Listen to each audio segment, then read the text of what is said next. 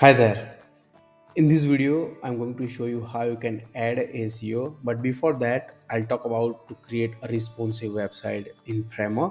It will just take 1 minute or so. My name is Ashok, and you are watching the Framer 101.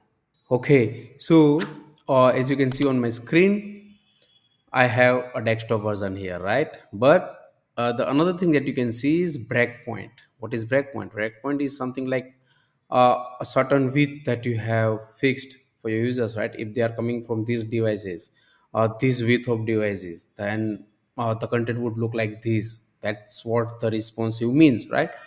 Click here. You can create tablet, phone, or you can create your custom. If you want to create, let's say, from a tablet to a smaller laptops, right, then you can create your custom ones. But I mostly do this desktop, tablet, and phone. If you click on tablet, you will have a tablet layout here.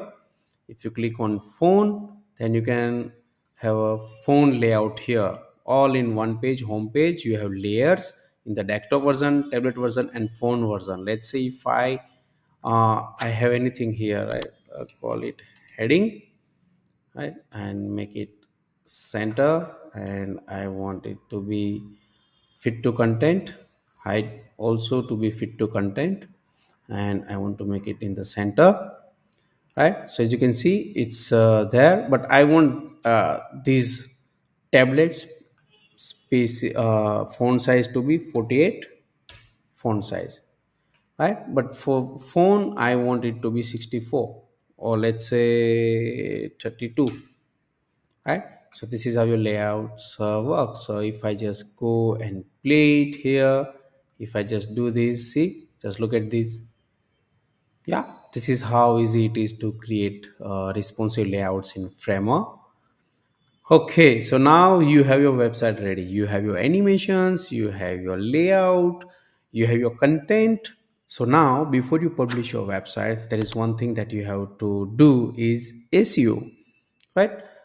And here, click here on the settings where you have the SEO for homepage settings. Title, your title means you can see here Framer 101 Framer, that is the title. URL, page description means the SEO description, that will be like here, like I can write anything here. See, just look at this, right? That is your that, and this is your social image. If you are sharing it on, let's say, any social platforms, LinkedIn or Facebook or WhatsApp, then your set image will be shown there. Custom code, if you want to upload your custom code like Facebook pixel, right, you can do that here. And of course, start and code, right? This is how you can add your custom code. My team members, page settings and all, right? Discard changes, team member pages, right? All the SEOs that you can do from here.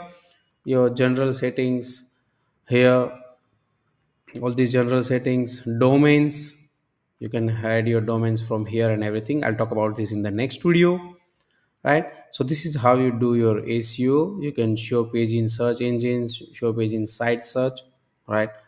So this is a prior step before you make your website live, so that your Google can crawl your website. When you apply for sitemap on Google search console, they can crawl your website, and your website is easily findable on Google search engines, right?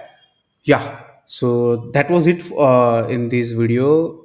And in the next video, I'm going to show you how you can add domains, redirects, and staging versus what exactly those things are, right?